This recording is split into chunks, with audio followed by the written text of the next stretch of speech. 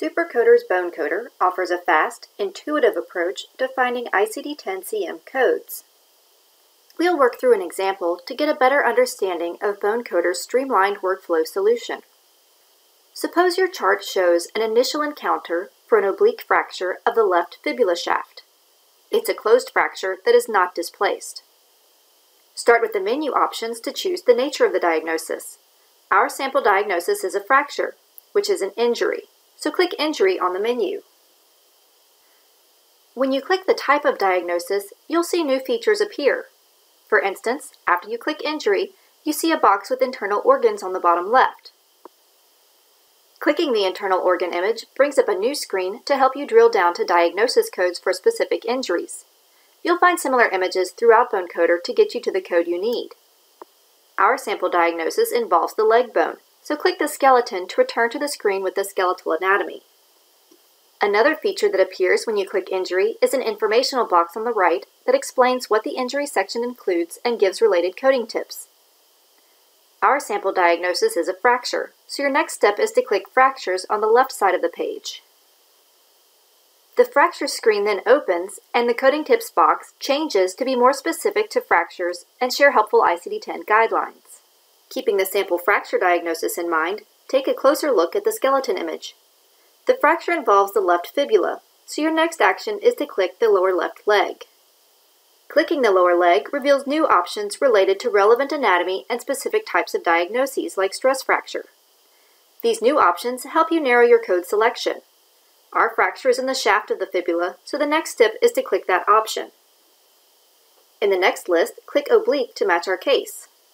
Don't worry about having to start over if you make a mistake. You can click to get back to the area you want to redo. For our example, we do want to select Oblique. The next detail conveniently at hand is that the patient's fracture is not displaced. BoneCoder presents 7th character options when the ICD-10 code for your diagnosis requires a 7th character. In our case, we're reporting an initial encounter for a closed fracture, so mark this first box. That 7th digit is the last detail we need for our code. Take a moment to appreciate the time savings of what we just did compared to searching through a seemingly endless list to find the one code that meets every tiny detail ICD-10 requires you to capture. Let's check out our results on BoneCoder.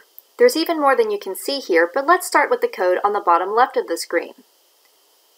You see the code's official descriptor, so you know you have the proper code for your case. You'll see one box has the code with the decimal and one has no decimal. You can use either for another work-saving feature from BoneCoder. You can left-click, drag, and drop the code into another program or document.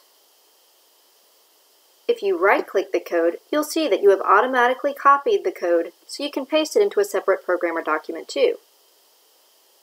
The other place you'll see your ICD-10 code listed is on the top right of the screen, and you can drag and drop codes from this list too.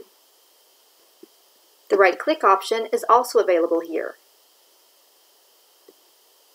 But there's another benefit to using this list. Let's suppose this patient also has a femur fracture that falls under S72.361A. The code appears on your list. BoneCoder lets you drag and drop all of your codes at one time. Start by left-clicking Code at the top of the list, and then drag the codes to where you want to place them. When you start by left-clicking Code and Text, you can even drag and drop the codes with the official descriptors. Clicking the arrow on the top of the code list expands the list to reveal bonus information for your code. In the expanded list, you see the code's official descriptor, but you also see a column with the ICD-9 codes that cross to your ICD-10 codes. You also see a box that says CPT, which you can click. The CPT link opens a new box featuring the CPT codes commonly reported together with the diagnosis.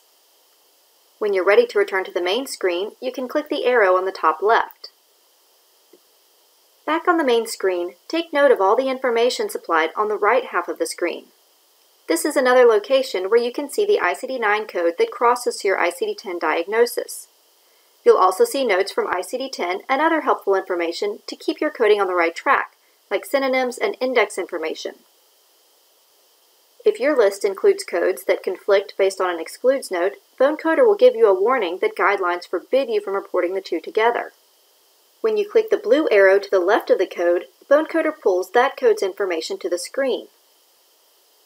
If you no longer need one of the codes, you can click the X to the left of the code. When you're finished with your list, you can clear all of the codes with a single click. Sometimes you may want to search for a specific code or a specific term, and BoneCoder can take care of that too. Choose Text Search on the bottom right side of the box to search a specific term. For instance, you may choose to search for the term diabetes to see related codes. You also can search for a code by choosing ICD-10 search. Note how as I start to enter N20.0, BoneCoder is already producing a possible list before I finish typing. This feature can help you be sure you've chosen the most appropriate code from the category. Click the code or descriptor in Term Search or ICD-10 search to automatically add the code to your BoneCoder list. To get the complete BoneCoder experience, check your options at the top of the page. For instance, if you don't want to see index entries in your final result, click Hide Indexing. You also can add provider names, which will appear at the top of the screen while you work.